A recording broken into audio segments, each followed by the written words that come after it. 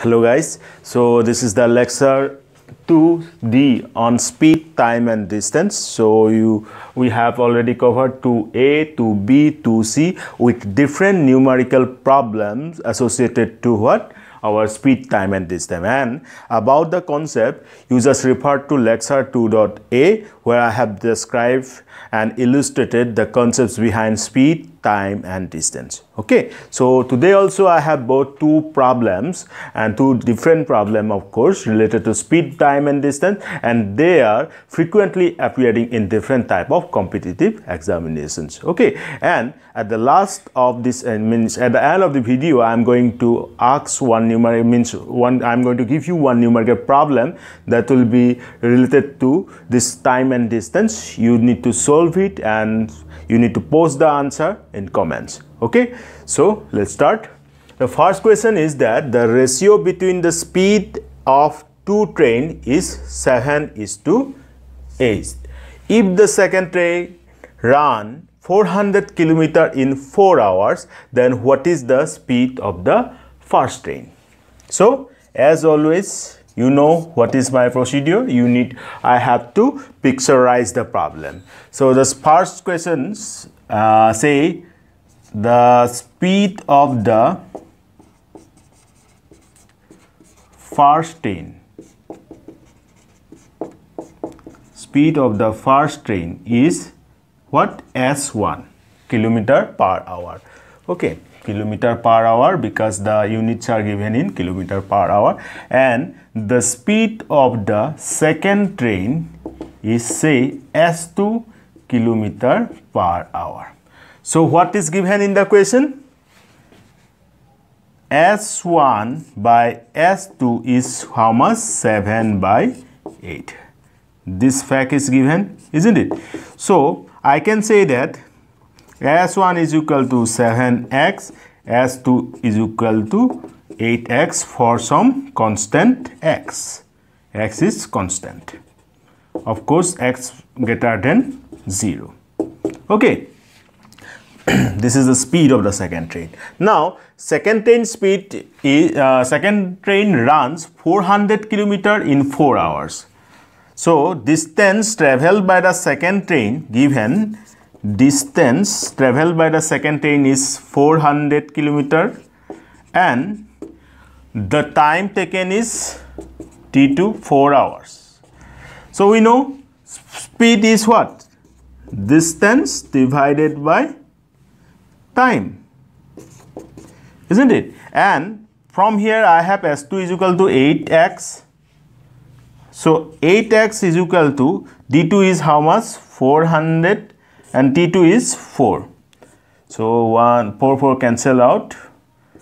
So we have 8x is equal to how much? 100 and x is equal to 100/8. Isn't it?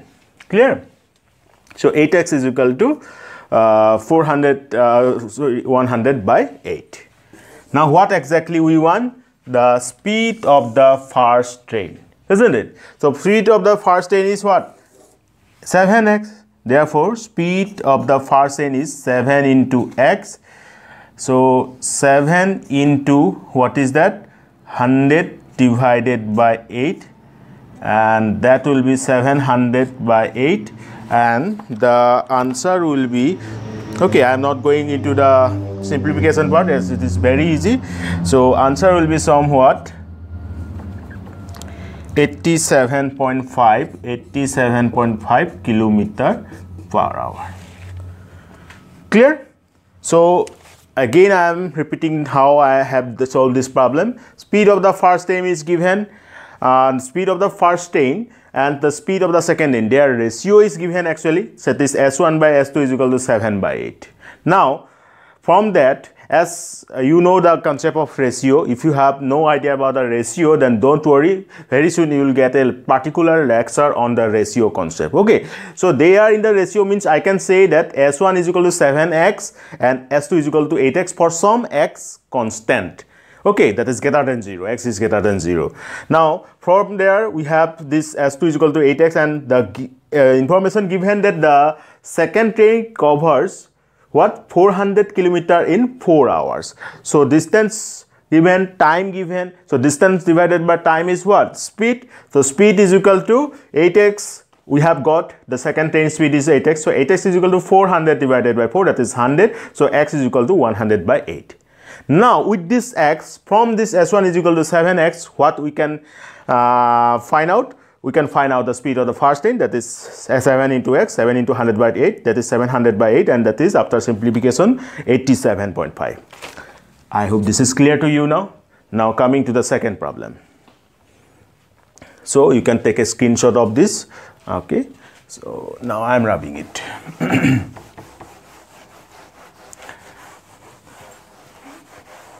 Now a car traveling, second question, a car traveling with 5/7 of its actual speed covers 42 kilometers in 1 hour 40 minutes and 48 seconds. Then what is the actual speed of the car? So guys, here the main thing you have to focus is what? The unit. The unit as, because the time is given time is what? 1 hour 40 minutes and 48 seconds. But we want all this minute and second, okay, hour itself hour, in hour. So first of all, what we will do? We will consider this part and we will convert it into minute. Let me picturize this. We'll convert this into minute, and this minute we'll add them and we will convert whole of them in hour, and ultimately we will add this to what? This 1 hour. So as a whole we'll get the time in hour. Okay, so that is a little bit complex. Let's see how to do that. I'll show you the way of solving it. The simplification you can easily perform the calculation part. Okay, so first of all, 48 minutes, 1 hour, it's okay. 40 minutes, it's okay. We'll come to this part later. But 48 seconds is how much? 48 by 16 minutes, isn't it? Because 60 minutes, 60 seconds is 1 minute, isn't it? So 1 second is 1 by 60 minutes. So 48 seconds is 48 divided by 60 minutes. Now what happened? 1 hour 40 minutes means 40 plus 48 divided by 60 minutes. You can perform this simplification because you know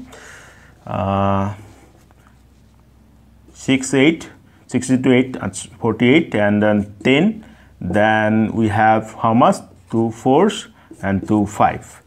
So 1 hour 40 plus how much we have? 4 by 5 minute.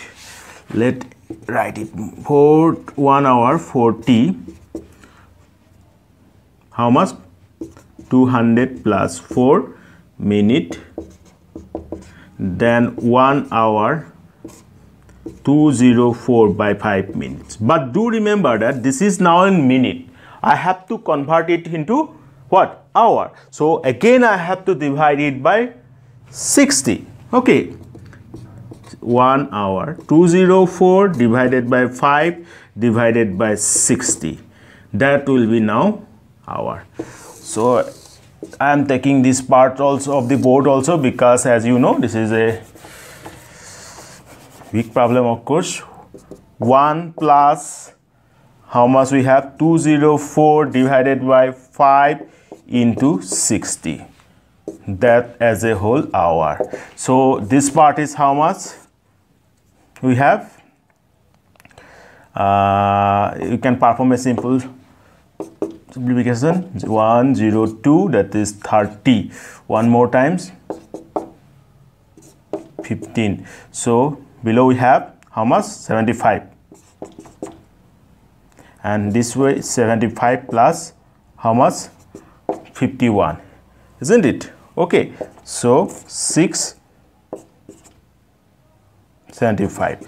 And when you perform this calculation, at last you will have say this hour. Okay, later we will simplify it. So as a whole, we have converted this time into this. The main part of this question actually this conversion, because many people got confused it that how to convert it into hour, because you know when we have hour as our main unit, then we need to convert minute and second to it. Okay, that's why this is the prolonged calculation. Otherwise the question is very simple. The next part of the question is what? A car traveling with a 5/7 of its actual speed. So if say here I am writing, okay, is it visible? I think it is visible. So say the actual speed is x. So but it is using 5/7 of its actual speed, means 5/7 of actual speed is 5/7 of x. Now 5/7 of actual speed covers 42 kilometers. So distance again given as 42 kilometers. So we have distance, we have time.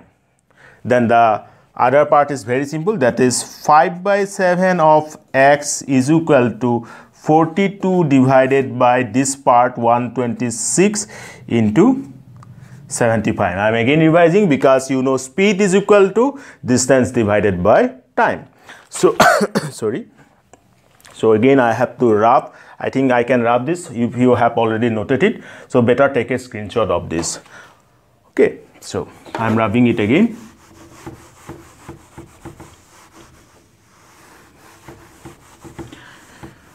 Now, okay, I'm getting it. 5/7 x is equal to 42 into this 75. It will come here.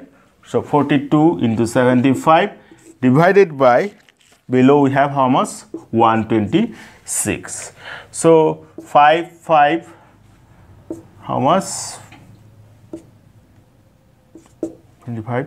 Okay, x is equal to 42 into 15 into 7. This 7 come here, divided by 126 kilometer per hour. Then do the calculation part. That will be very simple, and after all you will have the answer as what? 35 kilometer per hour.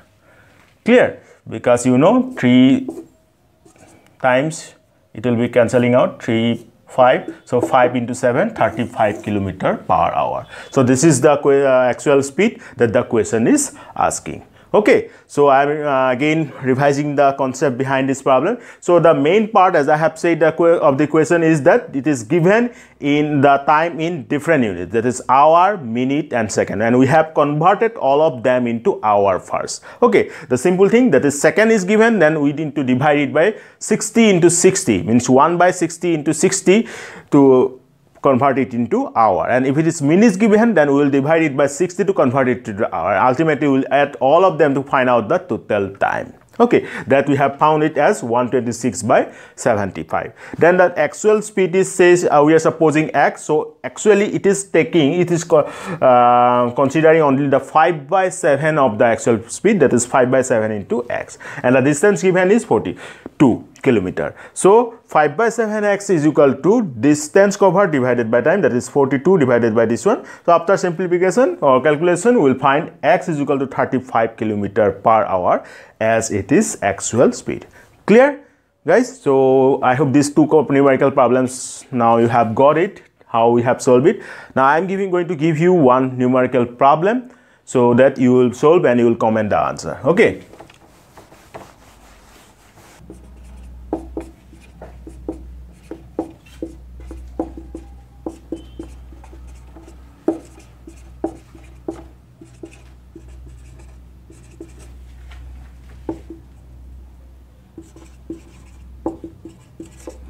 During this journey